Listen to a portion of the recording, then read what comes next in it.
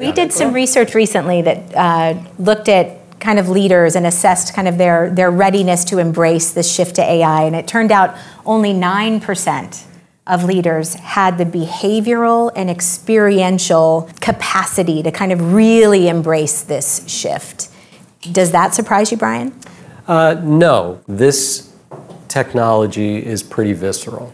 You don't really understand it until you begin to use it yourself. That's usually the first thing we try and do with a group of leaders when we talk to them, because if they get their own calibration of what this technology is capable of doing, all of a sudden the mindset starts to shift and the creative juices start flowing and the ideation starts to happen. But we find that leaders actually have to use it in the work of leadership, and that starts to be a shift.